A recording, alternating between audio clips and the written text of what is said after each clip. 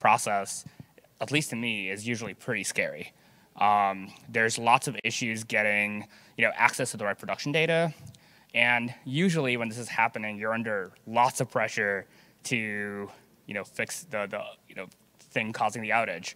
You usually have to send out updates like every 20 minutes or 30 minutes or whatever the SLAs are, and you're under immense pressure without access to a lot of data, and it's just very, very challenging as a developer. So let's take a look at some of those challenges and how we might be able to mitigate those with better tooling. So to start off with that, let's first take a look at a monolithic application.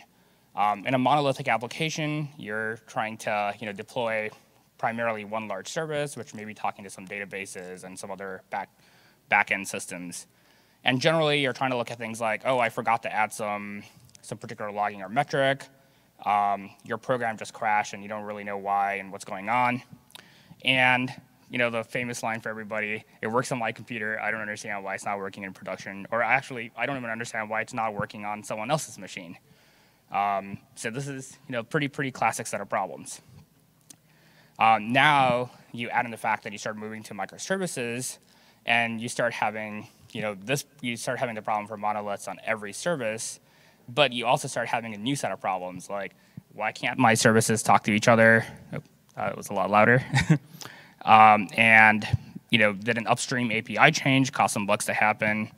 And which services are making this transaction slow? And this isn't meant to be a comprehensive list, but it's just supposed to kind of show you the breadth of the types of problems you're going to run into. One of the cool and interesting things is as Kubernetes is making the deployment of microservices a lot easier, we actually see the number of services is exploding. Right in this diagram, you're seeing how this problem works for 2 services. In reality, what we actually see is something like this. This is actually an actual service diagram we pulled from an actual cluster running a workload. And if you go take a look at popular other services like Netflix and others, you'll see like there are hundreds of services that are talking to each other.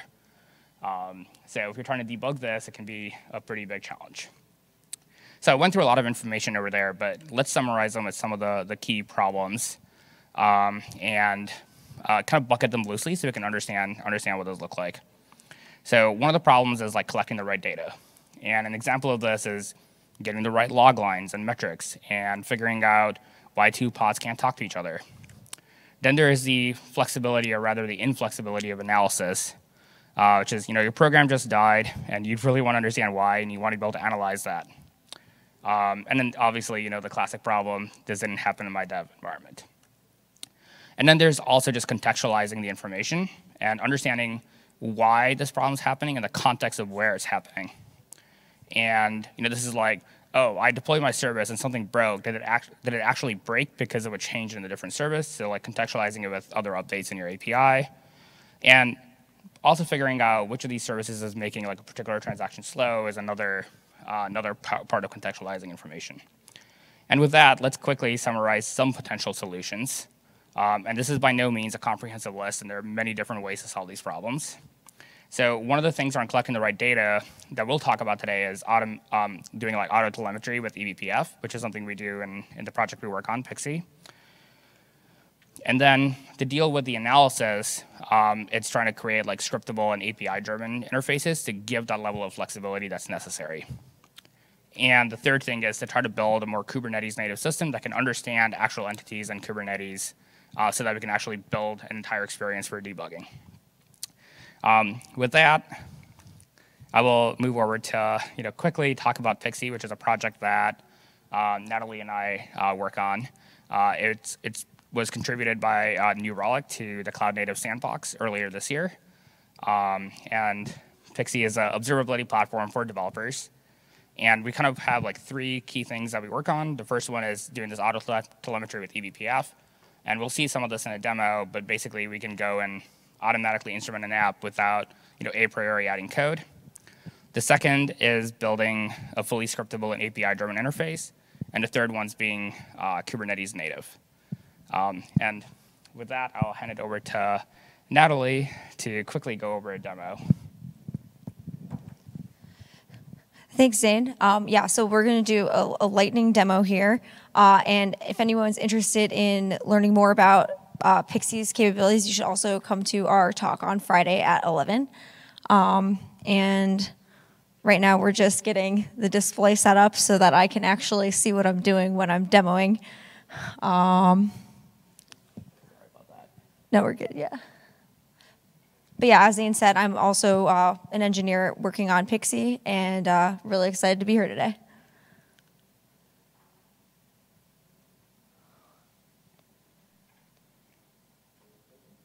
I needed the slides first. No, you're good.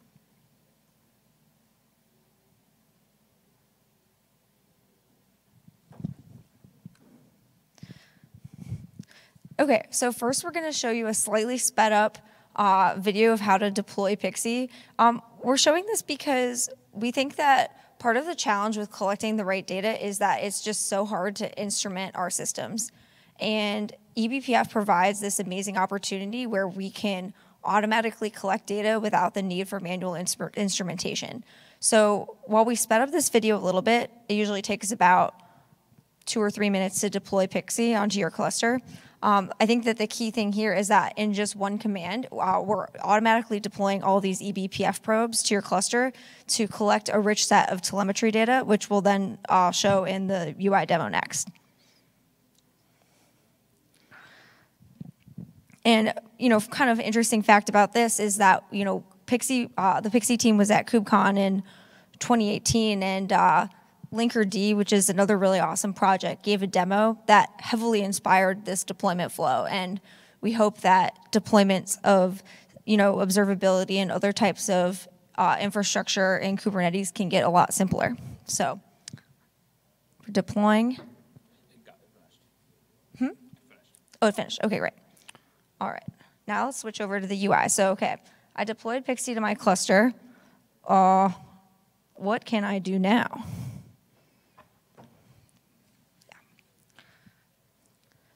So that was a video of deploying Pixie to this exact cluster.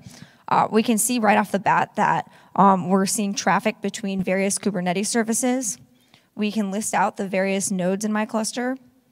And we can see things like the namespaces that exist. And this is where the Kubernetes native part of these systems that we want to build come in, where if you know the system you're running on, like Kubernetes, you can attach much more helpful context to debugging Kubernetes-specific problems. So that's why we want to reason about entities like pod or service. And so Kubernetes helps us do that. So when we cluster kind of our service graph here, we can kind of see that there's 2 main apps running on here. And I heard in a bug report that customers are finding my online boutique to be slow. So let's dig into why that might be. We're going to go into our services and just widening this for visibility. These are some of the services that are running in my cluster, and we want to actually sort this by latency and see, okay, which ones are the slow ones. So we can see that this checkout service right here is taking almost a second, in some of its requests, and that is heavily unexpected to me as a developer. So I'm going to click into this and try to figure out more about what's going on.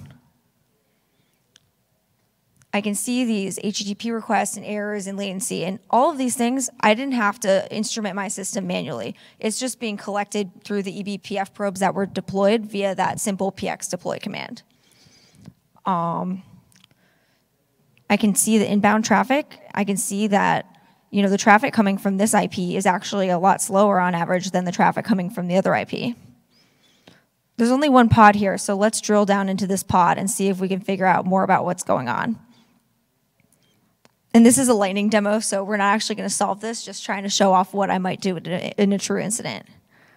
So we can see lots of both kind of infrastructure level metrics as well as application level metrics in this view. And one of the things that we're most excited about is that we recently added continuous profiling to Pixie. So you can actually see performance flame graphs of, not just like the fact that something's slow, but which function is slow, which function is the problem.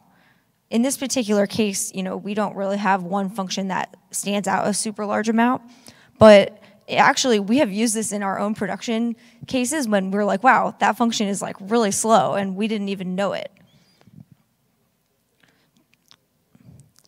one point that Zain was talking about is the idea that we want things to be API driven. We want things to be scriptable. We want to be able to compose data pipelines together of different pieces, and we don't want it to be in some walled garden that's like very hard to access. So one thing that we did when we built Pixie was we made sure that everything that you see in all the views that I showed is generated by a script. And we have client APIs for this, so you can build Slack bots with Pixie data and things like that.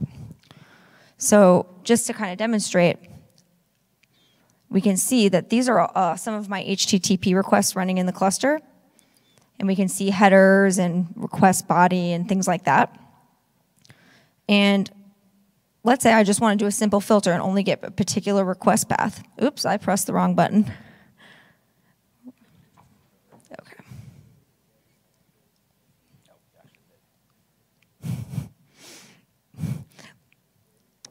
Okay, well, I'm probably running a little long anyway, but what would have happened is I would have added a filter to filter all of these requests down to a particular endpoint, and then I could drill down into those particular requests.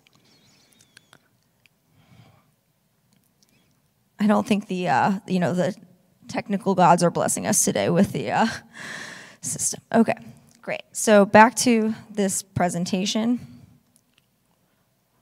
The thing is, we are so excited to be part of the CNCF because of the quality of projects that the CNCF has. We're thrilled that like these projects, like Prometheus and Open Tracing, like now we get to be part of the CNCF with them, and they are also solving these problems in really important ways. We have Open Tracing, which is making a standard for data that people can use to query and analyze all of their data together. That's huge, huge for flexibility of analysis. We have systems like Prometheus, which are, it's a world-class time series database, and, it's so easy to use, and it's incredibly scriptable with PromQL, and so you can make highly composable data pipelines with Prometheus. FluentD for logging, huge for default observability on Kubernetes. It's so much easier to get in all of this information today when you have an incident than it used to be. Linkerd, as I mentioned, they directly inspired a large part of our architecture. They and Envoy, with the service mesh approach, it has huge impact for observability. We would love to invite you all to come to our happy hour tonight. It's sponsored by New Relic, where both Zain and I work. It's going to be at the Intercontinental, and the whole Pixie team will be there, and a large part of our community, and we would love to see you there. Also, here are some talks that we are going to be attending. We're going to be attending way more than just this, but here are some of them that we're really excited about.